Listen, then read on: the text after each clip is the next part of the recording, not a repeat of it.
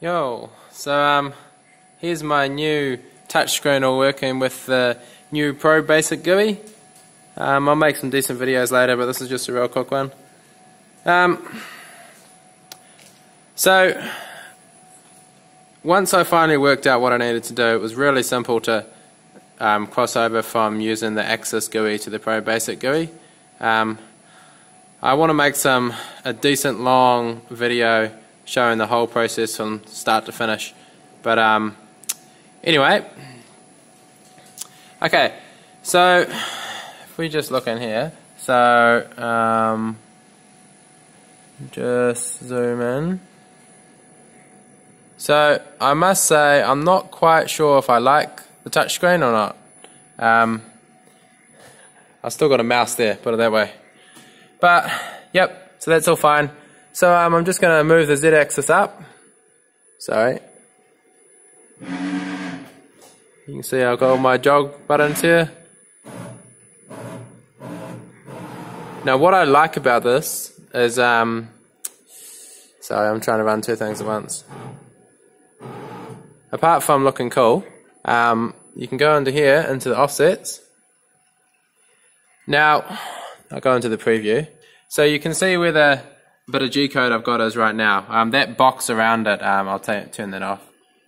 There you go. So you can see my G-code now. That's just a little bit of G-code for machining some chainsaw bars I've been doing. But if I go into offsets, I can zero the offsets and I can see what the actual values are. Now this is something that was missing from Axis, and I'm so glad I've got it. Yeah, really glad. So if I zero them all, it must be pulling up a bit of G-code or something, I don't know. Anyway, if you look at it now, the G-code is moved. So, if I drag it back, get off pan, it really needs to stop pushing out that far. ISO view, pan. Okay, we'll leave it on the ISO view like that. Cool. So now, if I want to,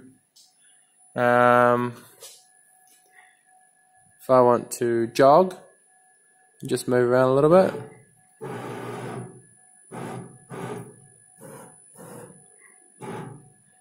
So I want to move, say I've touched up over here and I want to move my offset. So this program is set up on G55 offset. So I can just go back in here, zero it again. Yep, and you can see it's moved. Plot clear. Okay. So, and then looking at it, got all my tool data. This is all directly just imported from Axis. I haven't done anything here. These are all my offsets and stuff straight from a working config in Axis. Got all my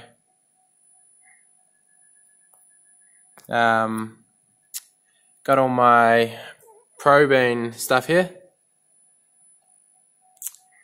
But yeah, so it's working. Lots of stuff to do, but I'm stoked. So thanks to all the people who have helped me, and stay tuned. Hopefully this machine will be a runner pretty soon.